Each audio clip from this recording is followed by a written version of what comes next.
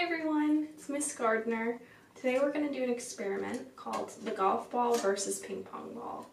So we have two balls. This is the golf ball and this is the ping pong ball. And we're going to test Newton's laws on these two objects.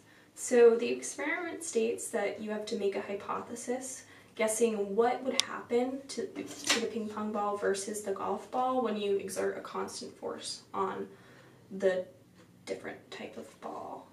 So now, if you haven't done that, just pause this video and we can get started if you have. So first off, I'm going to test out the ping pong ball.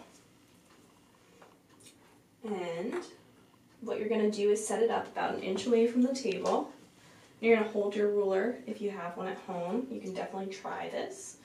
And we're going to try to pull back the ruler so that we get a constant force on the ping pong ball. So we're taking it back about an inch from the table.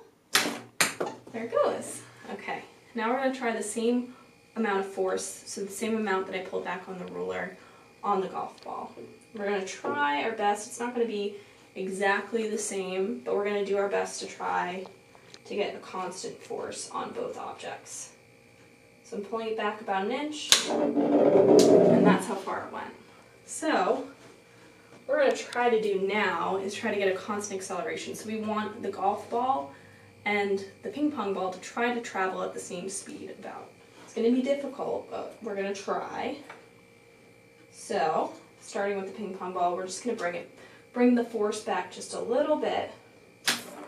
Okay, that was still pretty quick, but I have faith that we can do this. So put the golf ball here. And then, oh, it's rolling.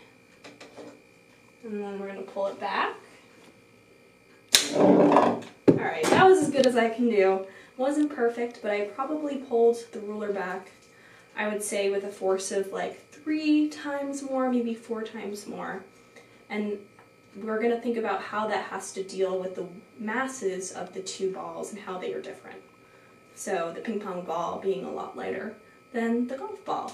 And I hope that was a good experiment for you guys to learn about Newton's laws and that you took something away from it and maybe you'll try it at home. And that's it. All right, bye.